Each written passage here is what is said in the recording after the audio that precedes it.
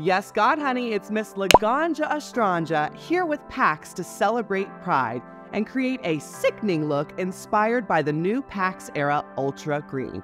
We're also here to remind you that drag and the use of cannabis is not a threat. Pride is all about love and freedom of expression and inclusivity. So today I'm going to do that with a snatched look.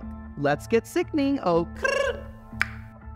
I first started drag when I was in Dallas, Texas. My drag mother, Alyssa Edwards, was the first person to put me in geesh.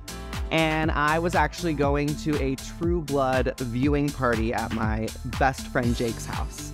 So I was giving spooky, ooky, kooky realness. I had like a red mohawk.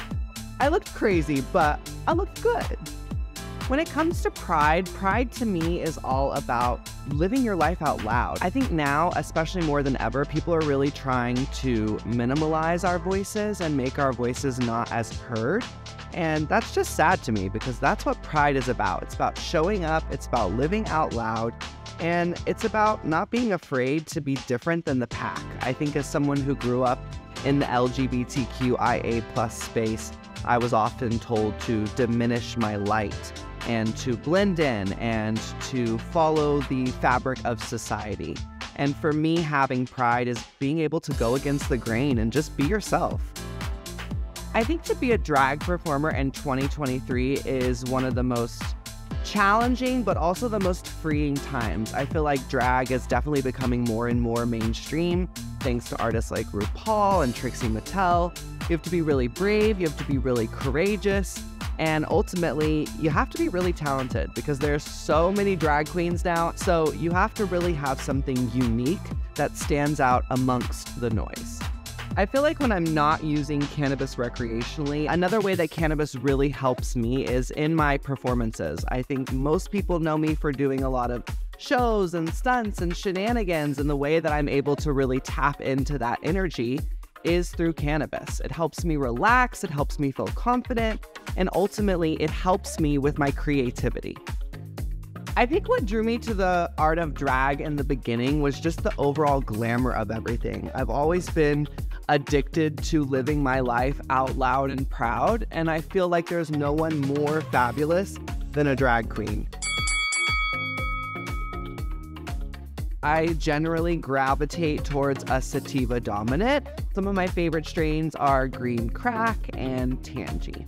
When I'm not eating Jack in the Box, I do have several other favorite munchies. I love Reese's, and I mean all types. So everyone always asks me, how did I come up with the name Laganja Estranja? And I'll be honest, I don't remember. I was medicated. If I could choose one person to get high with, it would be Missy Elliott. She is my true inspiration in life and one of my just favorite creators all around. I love her not only because her music is wild and sexy and cool, but there is also a message behind it.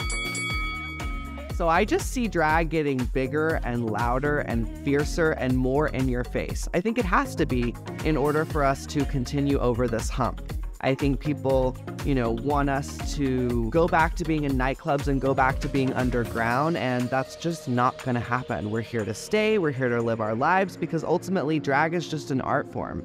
It's a form of expression that I think leads people to living their truth. It definitely helped me in discovering my truth as a trans woman, and I think that is why many people want to hide this art form, is because they realize that it is truly powerful beyond its stage presentation. It really does allow you to transform your life and be your best, most authentic self.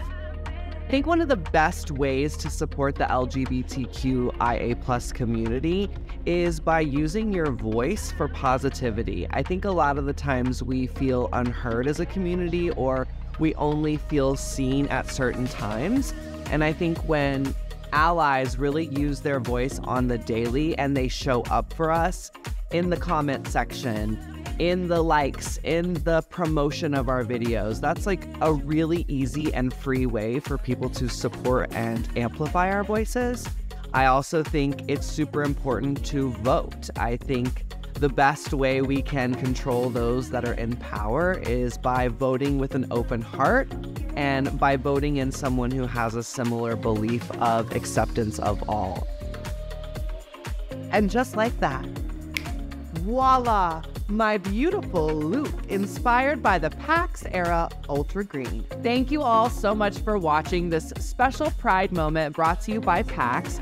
On behalf of myself and PAX, we are honored to be donating to the Trans Wellness Center here in Los Angeles, an incredible organization that has truly changed my life for the better. Be sure you follow me at Laganja Estranja, and until next time, peace, pride, and PAX.